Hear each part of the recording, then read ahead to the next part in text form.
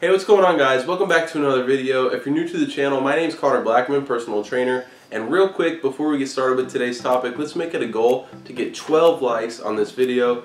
Last video, we broke our goal at 10, which I'm super stoked about, so thank you guys for that. So one of my subscribers, Adam, asked me to make a video about workouts regarding athletic performance. So today, that's what I want to talk about. Oh, hey, mister. So first, we got to establish what kind of workouts are going to make you a better athlete. And here's the thing that most guys do. You know, they want to get better at football, soccer, or basketball, so they go into the gym and they do bodybuilder style workouts. But guys, bodybuilder style workouts aren't going to make you a better athlete.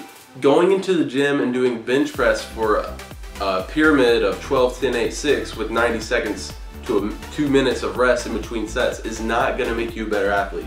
Workouts like that will help your muscles grow, but that's it. One thing I say when I'm talking to prospects who are interested in personal training is I tell them, I don't just give you muscles that look, I give you muscles that talk. And that's the difference between my type of training program and a bodybuilder style training program. So to increase athletic performance, there are 3 things we need to work on. 1 will be strength, 2 functionality, 3 cardiovascular, which overall is most important, because if you're winded by halftime, then really you have no endurance and you're not going to be able to finish the game, right? So in today's video, I'm going to kind of show you how I do this for myself and also for my clients training for athletic performance. So what I want you to do is take the information in today's video, take the principles and the concepts, and then apply it in your other workouts, alright? So today is an example circuit for a chest workout. So what we're going to do is start with a compound movement. I'm doing incline dumbbell bench press here, and I don't have a 12 or 15 rep limit.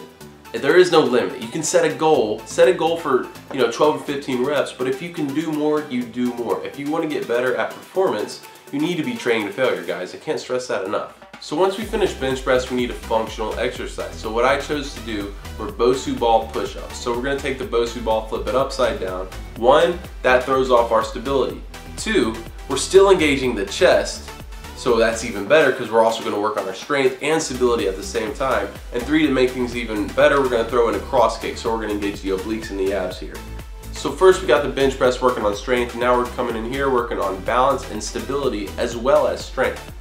So we are trying to work the chest here a little bit, but the main focus is on our core and our stability. So really what you guys need to be focusing on doing is as you bring your leg across your body, you need to be focusing on rotating your hip. Now that we've done those 2, we're going to go to an isolated movement. But guys, core is so important. We want to keep core engaged wherever we can because we want to train athletically. So instead of doing a seated cable fly or both cable flies at the same time, we're going to do single arm, because what that is doing is while I'm isolating my chest really good, it's also throwing off my balance, so my obliques have to come in here and help out to keep my body stable. So I'm going to do about 12 to 15 reps on each side, focusing on the contraction, but this is also functional because of the balance and stability. Alright, so I know what you're thinking right now. Connor, we got the strength and the function taken care of, but where's the cardiovascular? Well, doing these in a circuit format is going to get your heart rate up. That's what's going to work on your endurance and make you a better athlete. So we're almost doing this like high intensity intervals, okay? Because you do one exercise immediately after the other.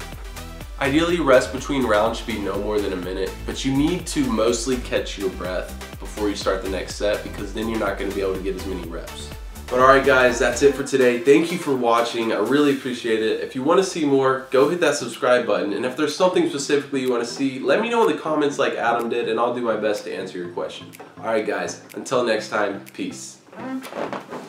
It basically means that your body's going to use that protein easier. Now you can get a good 5-pound tub of protein for about 55 bucks, which may seem a little pricey.